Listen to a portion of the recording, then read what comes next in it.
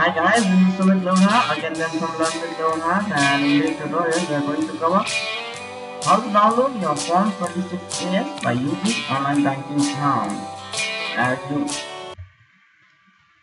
Let's see, we are on the Google, and in Google you type Income Tax India and click on the first link www.incometaxindia.gov.in. Click on this link and this will take you to the official website of incometaxindia.gov.in, and in left hand side you will find different options. Go to view your tax credit statement, under which you will find three options to view your tax credit statement. That means you can view your tax credit statement by using your e-filing website, or you can use your traces website, and the third option is you can view it through your online internet banking account. So in this tutorial we are going to cover how to view your Form 26AS by using your internet banking account. Let's see. Here are the 33 banks which are authorized and registered with the NSDL for providing this Form 26AS details. You can choose your bank. In my case it is State Bank of India. I'm selecting State Bank of India. This will automatically take you to the website of State Bank of India. Click on personal banking, and here I need to log in. I type my username and password and click on login. Once you will enter into your login account, if you are using SBI, online SBI for the purpose of your banking, then in the left hand side you will find the option view income tax statement. If you are using any other bank, then you may find this option in any other tab, so you can just find that tab view income tax statement. Click on this, and the confirmation page is here. Click on submit. The final confirmation is regarding your PAN number, your name and all will appear over here. You just need to once again confirm this, and this will take you to the website of traces, that is tdscpc.gov.in, and the view tax credit statement. It is Form 26AS. Click on this, and here you need to choose your assessment year. I have chosen 2014-15 and view as PDF. There are three options. You can view it as HTML, you can view it as text, or you can view it as PDF as well. Then you can click on either on download, or you can view whatever you want. Here your details will appear, your permanent account number, your name of the SSC, your address, all will appear over here. Click on download. Yeah, it is getting downloaded. It's already been downloaded. For opening this file, you need to put a password, which is your date of birth. That is, if your date of birth is 6th of August 1986, then your password will be 606081986. Once you will open this file, this will be like this. This is the Form 26AS for a particular assessment year. Your PAN number will appear over here. For security purpose, I have hidden my PAN number. Financial year and assessment year. Assessment year is the next year, just next year to the financial year. So financial year is 13-14 and assessment year will be 14-15. Okay, and now let's see how this 26AS to be analyzed. First, if you are a salaried employee, then your part A will have tax deductions from your employer side. Is section 192 is for TDS on salary, so you can view that whatever tax has been deducted by your employer for that particular year has been reflected here or not. You can just view over here. Apart from this, the second part, all the tax deduction, like in my case it is State Bank of India, wherein I have kept some fixed deposits.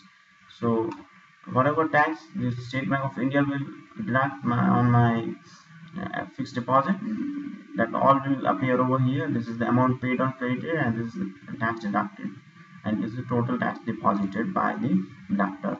Generally these two columns will match each other. The most important thing, status of booking. You should ensure that whatever status of booking is available on your 26AS, it should be F, that is the final one.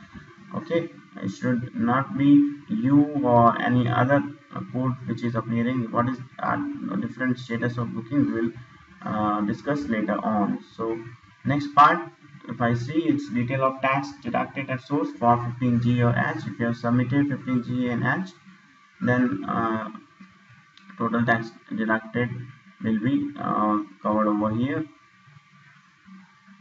Apart from this, it is details of tax deducted resource on sale of immovable property under section 194A. From 1/4/2013, a new section has come into existence wherein if you are purchasing or buying a property more than rupees 50 lakh, then the buyer has to deduct TDS, okay, at the rate of 1% on consideration paid to the seller. So from seller side, if you are a seller, then your 26AS will give you the details about the tax deducted at source by the buyer in this part A2. And if you are a buyer, then your detail, if you are viewing form 26AS of a buyer, then part F will fetch you the details about the tax deducted at source on sale of immovable property under section 194IA. And let's now discuss part B is TCS, that is tax collected at source. And part C is of details of taxes paid other than TDS TCS. That means whatever taxes you paid apart from TDS TCS, like self-assessment tax, your advanced taxes, all will appear in this part C. About part D is details of paid refund.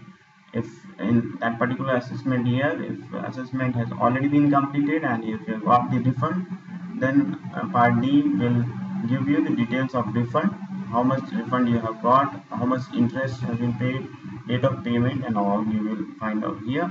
And finally, part E is details of AIR transactions. That means if some AIR filer have filed your PAN number against any particular transactions to income tax department, then that details will be shown in your 26AS. So that is all for 26AS. Some terms and some codes are defined in this also, so it is not that much important. Yes, this is important. Status of booking, I have told you, this F should be final. Okay, it should be F.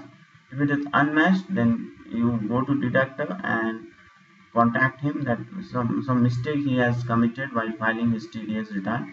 So unmatched should not be there. Provisional is also should not be there. Okay, and overbooked should also not be there.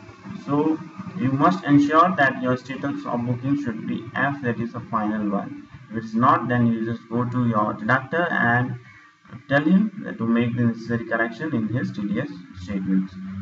So these are some of the sections for reference purpose.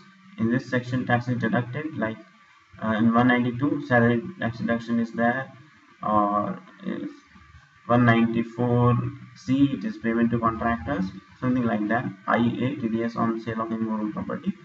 So these are some sections, and apart from this, minor heads of tax, major heads of tax are also defined over here.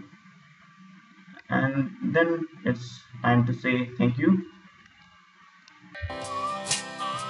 So thank you very much once again. If you like this tutorial, then come on and subscribe us on www.youtube.com/learnslowhigh. You can like us on Facebook as well at www.facebook.com/learnwithlowhigh, and you can follow us on Twitter as well.